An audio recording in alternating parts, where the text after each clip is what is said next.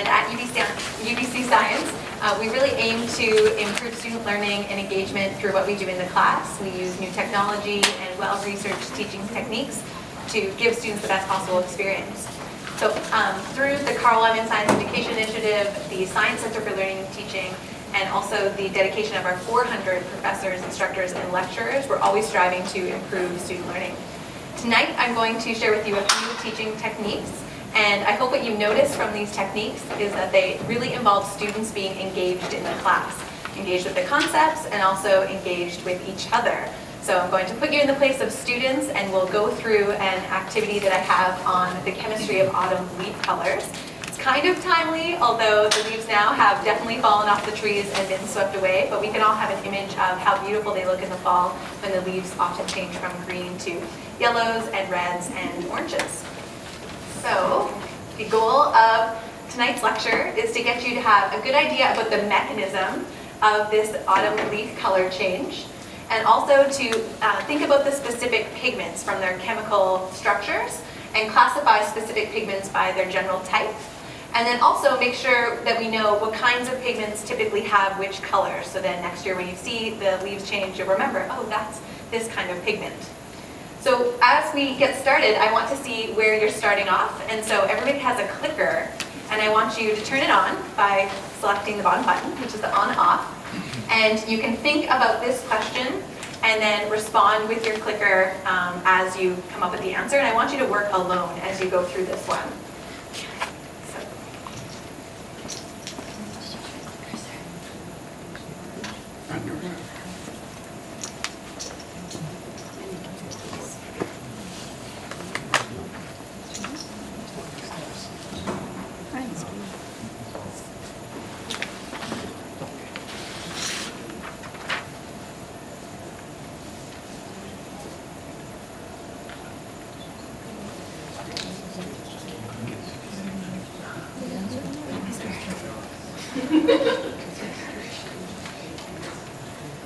So I'll leave it another 20 seconds or so, and I can see how many have responded, and I know how many of you there are, so.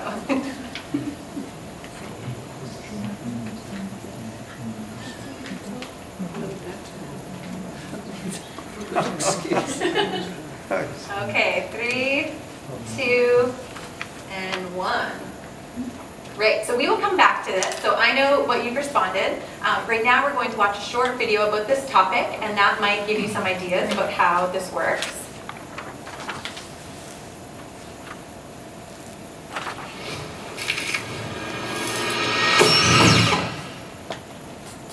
For a little while each fall, we get a glimpse of one of nature's finest seasonal spectacles. But have you ever wondered exactly why leaves change colors this time of year? Well, wouldn't you be surprised to know that it's chemistry, folks?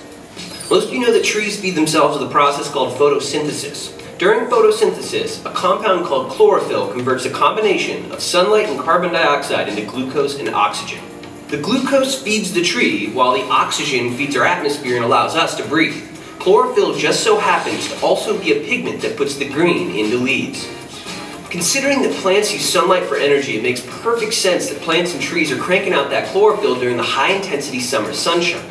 As the daylight hours dwindle, trees do their best to store up enough energy to last them through the fall and winter, while chlorophyll production slows down. Chlorophyll contains a type of pigment structure called a porphyrin. As the temperatures drop and the days shorten, leaves produce less and less chlorophyll, and the porphyrin starts to break down into smaller components and ultimately loses its green color. And when it does this, it reveals the hidden colors beneath. Primarily, there are reds and yellows in two larger pigment groups, carotenoids and flavonoids. Here are some of the most common pigments from these two groups. It's actually the sugars stored inside trees that help produce some of the most vibrant fall foliage. The stored sugars boost production of a flavonoid called anthocyanin. This pigment provides a vibrant red, and its brightness is dependent on the amount of sunlight a tree gets, so sunnier fall seasons tend to bring more brilliant colors. Carotenoids, on the other hand, consistently produce the yellow tone of leaves. If the fall's a little cloudy, the yellows tend to stand out, but you'll see some brown too, thanks to tannins that can also be found in the trees. So let's keep our fingers crossed for lots of sun so we get ourselves a properly colorful fall.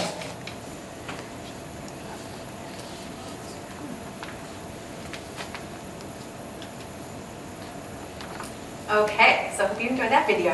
What I want you to do now is to discuss with the people around you this problem again. I'll open up the poll again, and you can change your answer if your group comes to another consensus, or you're welcome to respond in the same manner.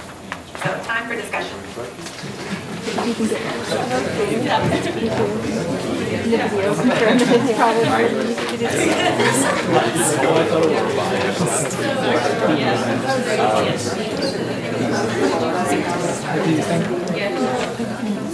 It's B. My chemistry is not very strong. Always good. You're not practicing science.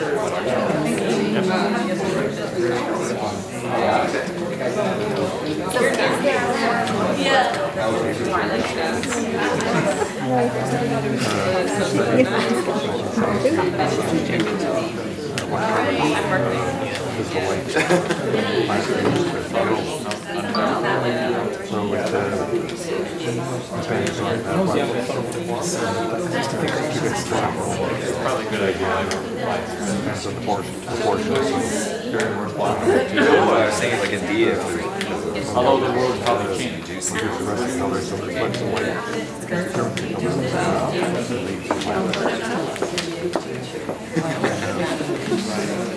maybe she'll have this.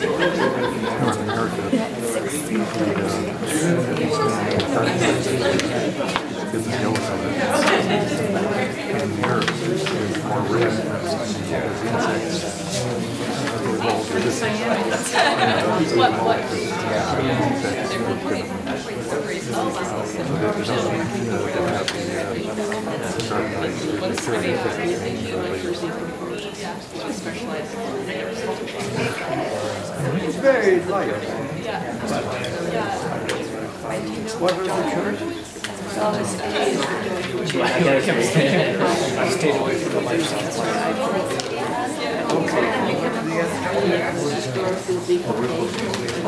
We did the same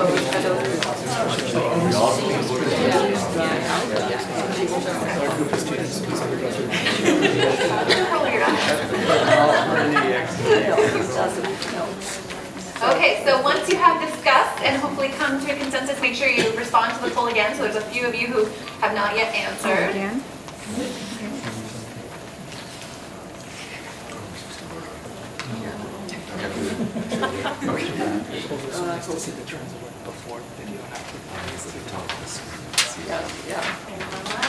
About 3 more seconds. 3, 2, 1. Okay, I think we're missing a few of you.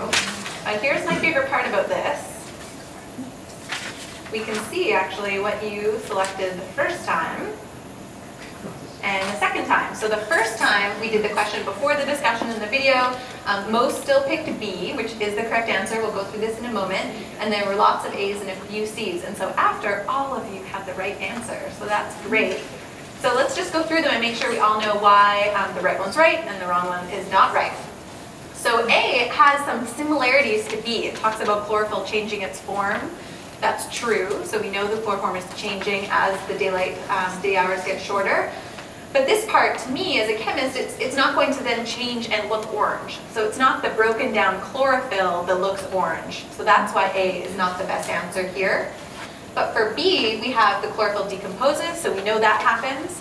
And then it really allows the other things that have colors to be visible. And so it's those other pigments that we'll talk about in a moment that have those beautiful orange, red, and yellow colors. And then this certainly happens. The leaves do dry out, and so it's a common thing to think that that moisture content or something is really related to the color. Eventually, of course, they fall off the trees. But that's not a very specific answer getting into what the pigments are doing and which pigments are responsible for the color, right, in terms of the chemicals. Is that okay with everyone? Mm-hmm. Great, okay. So what you have as a handout is this sheet. So you have a big handout that's very colorful, and this goes through some of the types of pigments that are colorful. So we already talked about chlorophyll being green, and it is green because if we look at the visible portion of the electromagnetic